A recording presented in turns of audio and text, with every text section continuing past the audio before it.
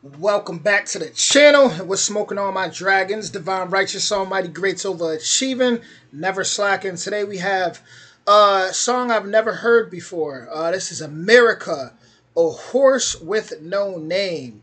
So hold on, let me look this up real quick. America, like I had no clue there was a band named America. It's like I'll come across these like sometimes suggestions or recommendations, and I'll put it up and be ready to react to it, but I'll come in with no knowledge of the band, so it really be a pure first time reaction for you guys. So this is me finding out right now that there was even a rock band named America. So we're going to hop right into this. Original link in the description. Here we go. A horse with no name.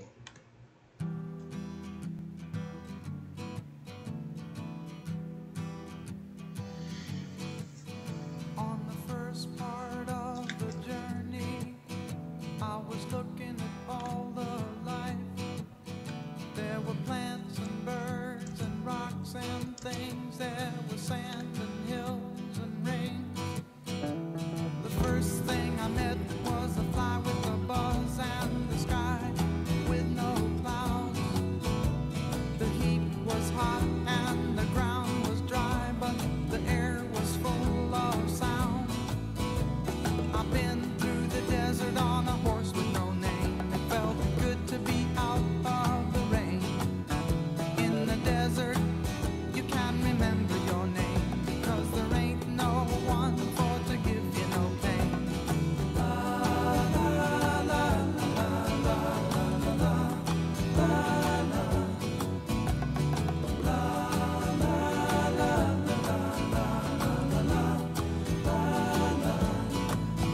After 2 days in the desert sun, my skin began to turn red.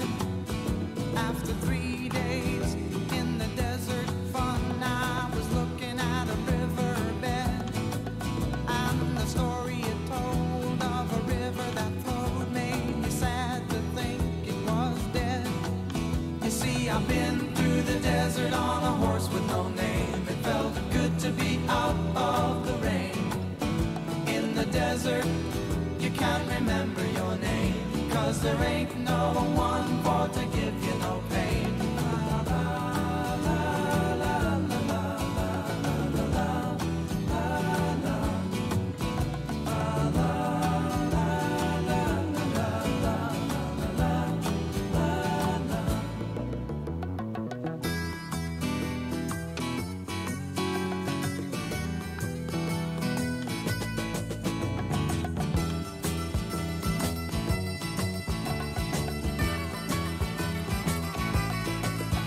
After 9 days, I let the horse run free, 'cause the desert had turned to sea.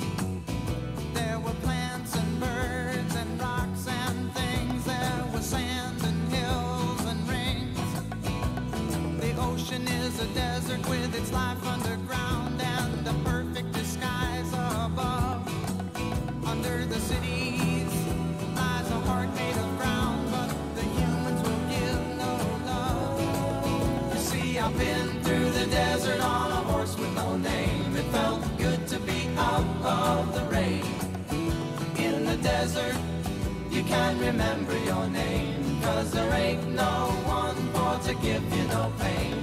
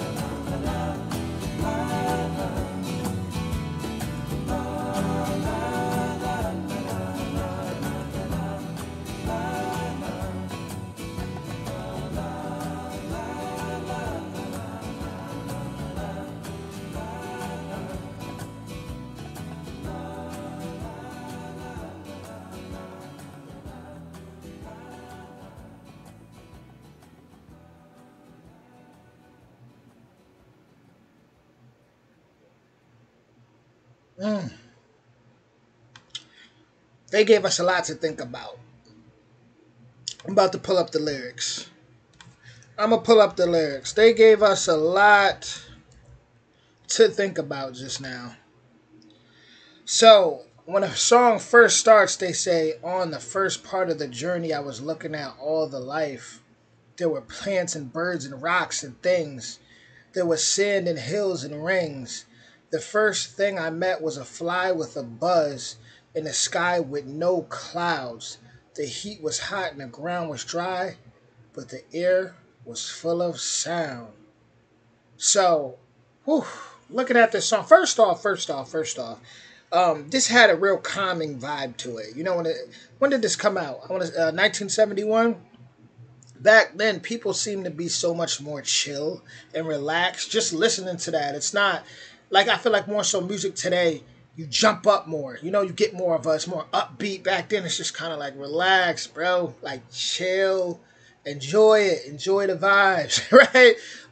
But looking at the first part of the journey, it's like they're breaking it down. They're depicting, giving you a visual to sit back and when you do chill and sit back. And I know back then it was a lot of like hippies, so smoke their stuff. They depict everything and break it down so you can really visualize what they're talking about. Like you're visualizing, plants and birds and rocks. Like you're on that journey with them. In a second verse, it says, I've been through the desert on a horse. Well, this is actually the hook. I've been through the desert on a horse with no name. I've been through the desert on a horse with no name. They leave you a lot of room to think here. It felt good to be out of the ring. In a desert, you can remember your name because there ain't no one for to give you no pain. Because there ain't no one for to give you no pain. So even looking at that, basically saying even being in isolation, desert, still nature. So being in isolation, just with a horse with no name. So in a sense, it's not even like it's not even your pet. It's not even something you own. You with that horse, right? You and that horse. Y'all just out there, and you outside of the day to day life of society. You outside of pressure. You outside of heartbreak. You outside of any of that stuff. It's so much pressure of thinking about goals and people probably at that time. If I go back to the '70s, people are probably thinking about if you're in high school, you're thinking about what school. I mean, what college you want to go to, or not disappointing your parents, or winning football games or whatever. Just not disappointing your parents and succeeding, and just things were changing so much in the '70s too. I'm pretty sure those parents in the '60s and '50s were a lot more a lot more strict.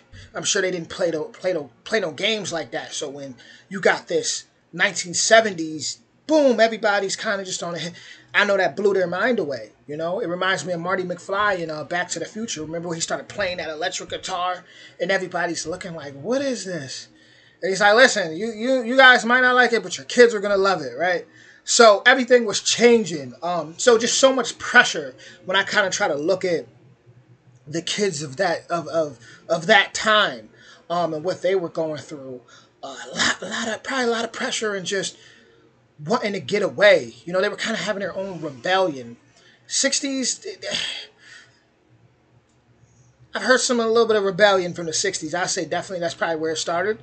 But '70s, I feel like it was just. Could you imagine that though? Coming from, just to take your mind there real quick, because I'm 31 years old. I was born in 1993, so I wasn't there. But coming from, being more of a suit and tie generation, to seeing all your kids just start to get like hippied out and smoking and you know uh yeah, just I could only imagine their reaction. So when, just to be when he said it feels good to be out of the rain, just kind of just be free, like there's no mission, there's no, oh, I gotta wake up and do this, I gotta get this done, I'm just out here.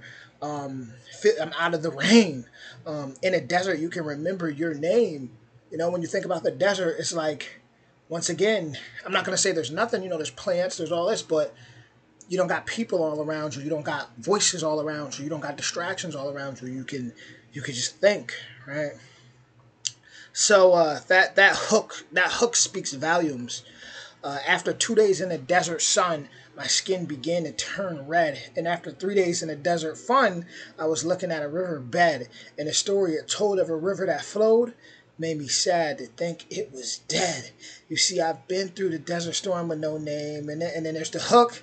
Then he says, after 9 days, I let the horse run free because the desert had turned to sea. Man, could you imagine somebody really like high? Like seriously, and just visualizing all this on like what is it people take like shrooms and stuff? Could you imagine them just these songs was taking them somewhere to that desert because the desert had turned to sea. There were plants and birds and rocks and things.